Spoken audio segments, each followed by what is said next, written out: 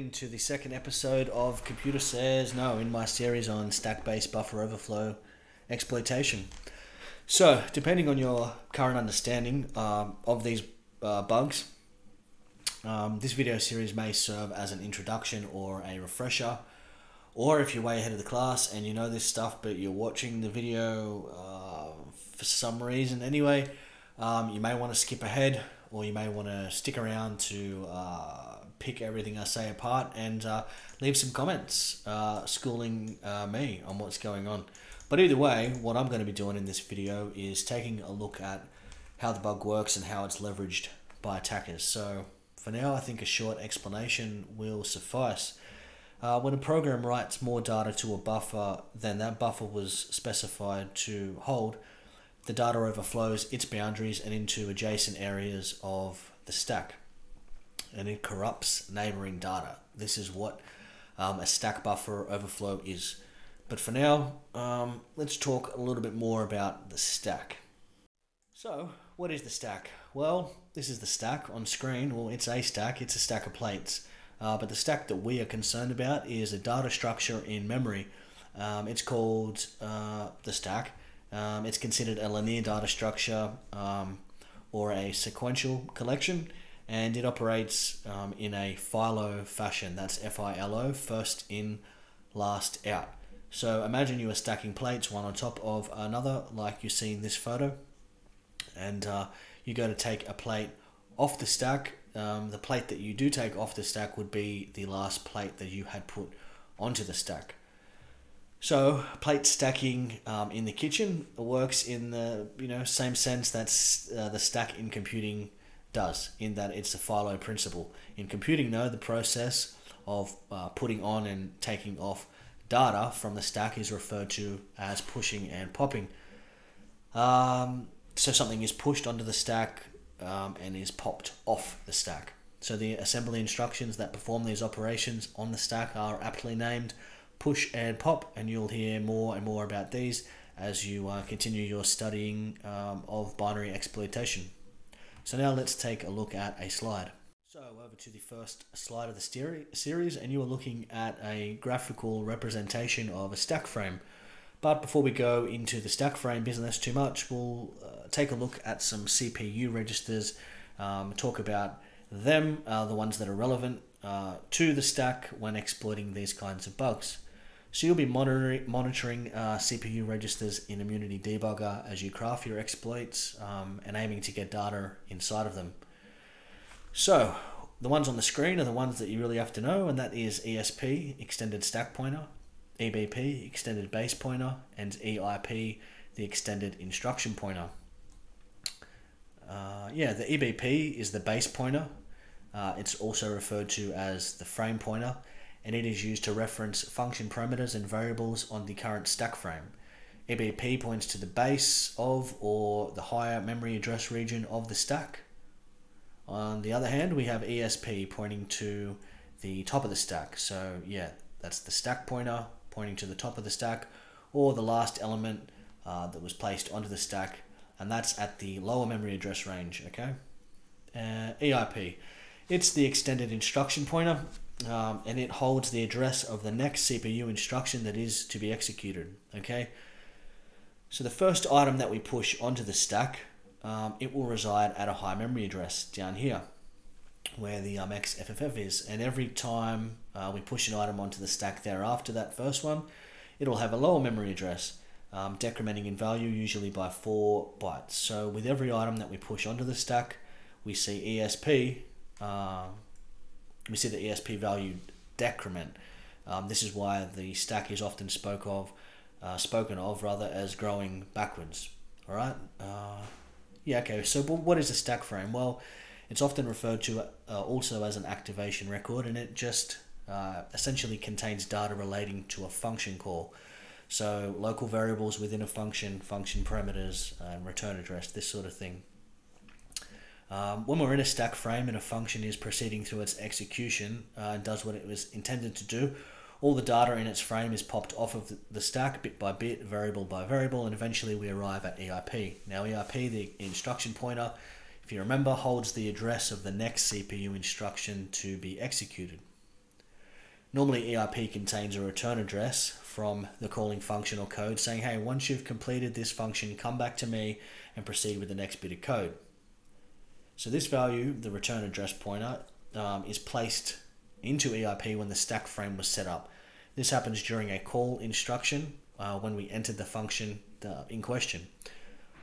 So the stack frame gets sort of cleaned up and execution returns to some other function or to the main function thanks to the return value in EIP. This was how everything is intended to work. Now EIP is crucial to exploitation of these stack-based buffer overflow bugs. It's what we need to be able to write to control the flow of the program. On to slide 2. Okay, we're here in slide 2, and with that initial theory with the registers and the stack frame out of the way, let's take a look at how this bug is actually a problem. So at the top of our stack you see a buffer variable. Let's say it's 120 bytes. It's 120 bytes were allocated to store data inside of this buffer or array. In the event that no bounds checking is ever done in the code by the software developer when using unsafe function calls from the C programming language such as string copy, a larger amount of data was intended could easily be supplied as input to our program and can overflow our buffer, right? So what happens when we do supply 220 bytes of data instead of the intended maximum of 120? Well, as you can see on this current slide, our buffer is full to the brim with A's and is also overflown into EBP and EIP. This will cause a segmentation fault, and you're looking at like a graphic theoretically of a buffer overflow. That's what had happened. We would crash the program. A seg fault happens because when the function runs its course and eventually looks to return to the calling function, there is no return address there. It has been overwritten with A's. The repeated A's aren't a valid memory address, so the program will crash and burn. Let's have a look at slide 3. Okay, we're in slide 3. Interesting stuff so far, but how is this bug actually leveraged so we can gain code execution? Well, EIP, or the extended instruction pointer, is meant to contain a return address, right? We spoke about that before. Or more technically speaking, it points to the next instruction that is to be executed. So if we can get our own code into memory at some other place and point EIP at the address of that some other place, then we can get our code to execute. And this is exactly how exploitation of these bugs happens, right? Initially, we need to determine how many bytes the buffer contains until it is overflown. This is often referred to as finding the offset. So once we determine the offset, hypothetically, if it's 100 bytes, then we know that the next 4 bytes that we write into the buffer will end up in EIP, and thus we can, control the execution flow of the program. So we will look at determining where EIP should point to and how to go about finding that location later in the series. But for now, on this graphic, you can see if we did find out just how many A's we need to fill up these buffers with, then we could certainly squeeze in a memory address to write to EIP. So that's exactly what we'll be doing later. But let's have a look at slide 4. Alright, in slide 4 we can see here that an informed attacker has not only sent hundreds of A's into our program, they have also sent in a memory address, this hex value, and they have overwritten EIP with that, just like in the previous slide. And following the EIP being overwritten, though, they've also sent in some shellcode with a bunch of no operations previous to the shellcode. If I didn't know any better, I'd say it's an interpreter reverse shellcode. What do you think? Just at a glance, So what happens now that they've overflown the buffer with all this extra stuff? Well, this is how it would go. And it would be observed in the debugger that ESP, the stack pointer, it is pointing to a spot in memory that holds this NOP sled and this shellcode. Okay, so let's have a look at how the program executes. Now we've got an instruction that we want in EIP. So we're going to tell the program where to go by having overwritten EIP. And we've also managed to squeeze our shellcode into some other space that ESP points to. Well, the program will move through the buffer of A's in the buffer, and in EBP, it'll get to EIP, where EIP now contains a memory address of a jump ESP instruction. The program will indeed jump to ESP. So we'll jump up to ESP, and we see that ESP is pointing to an area in memory that contains an obsolete in our shellcode. So ESP goes to that memory address, and then that code executes. We slide through the NOPs and hit the shellcode, and then boom, we've got a shell. There you go. The victim got owned.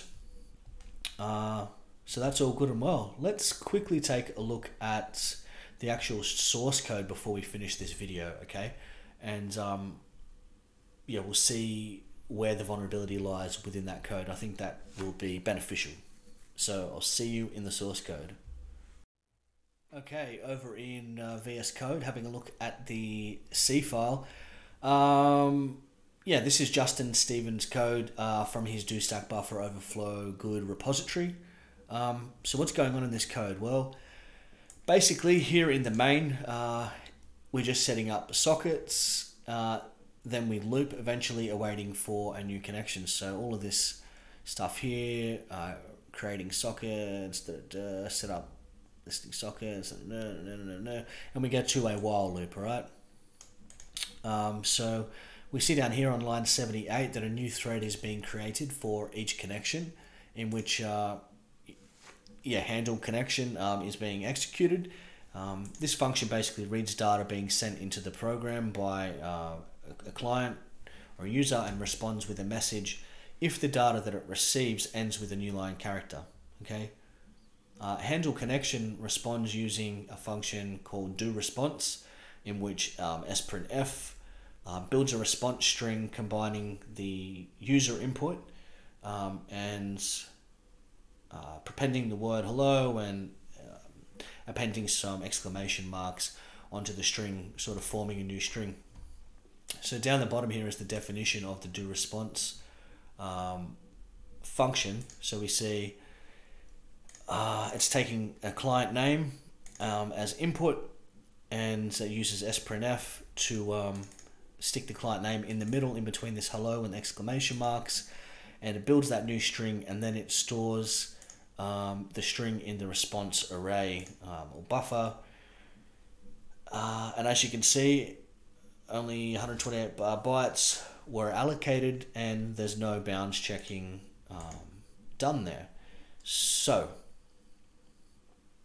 here lay the vulnerability. If a user sends in a large name, a big long string, then the data overflows into the stack, and that is about that. It's that simple. So hopefully you can see what's going on here, because that's all I've got for this video. Although, you know, if things aren't that clear, I'd say stick around for the series anyway. You'll see me go over things step by step, and hopefully you can get it by the end of the series if you don't already. So I'll see you in the next one.